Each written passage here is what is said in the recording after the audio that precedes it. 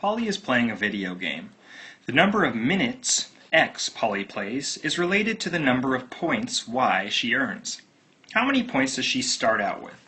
So what we're trying to do here is we're trying to find out, we know that y equals mx plus b. We're trying to find out what that b is. So we know that at this stage, y equals m, which we don't know what that value is. Let's start here. Y equals m times 2 plus b. We know that 86 is going to be y, equals m is the rate of change. So that's the change in y over the change in x, which you'll see won't be too hard to find. Change in y from 86 to 94 is 8. In the same distance, the change in x is 1, so that means that m is equal to 8.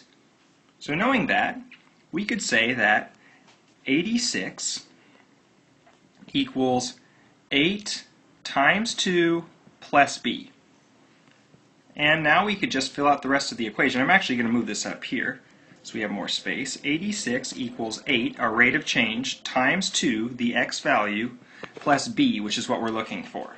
So 86 equals 16 plus b. Subtract 16 from both sides, and we find out that b equals 70. 70 is the amount of points that she started with while playing the game.